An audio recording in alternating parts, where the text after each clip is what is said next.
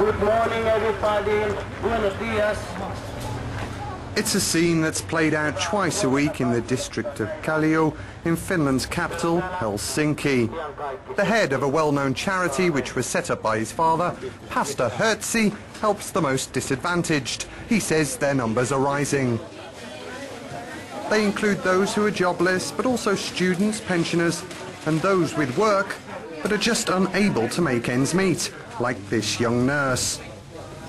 I have 2 children and I am taking care of them alone, and their father has been unemployed and I have a low salary, and the prices are getting up and the rent is getting up, so it doesn't look right. Every week, some 3,000 people come here looking for something to eat and a little comfort. Everyone who works here are volunteers.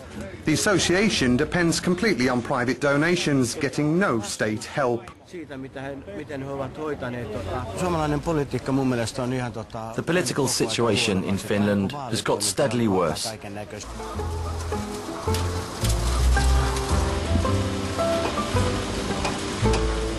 Tommy and Leah took over this family business 6 years ago. They say their situation continues to get worse.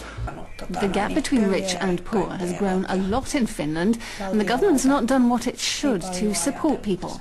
I'm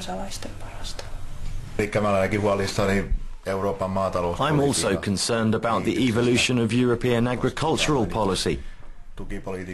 Most farm subsidies are set by the European Union and are for the short term. I don't agree with that.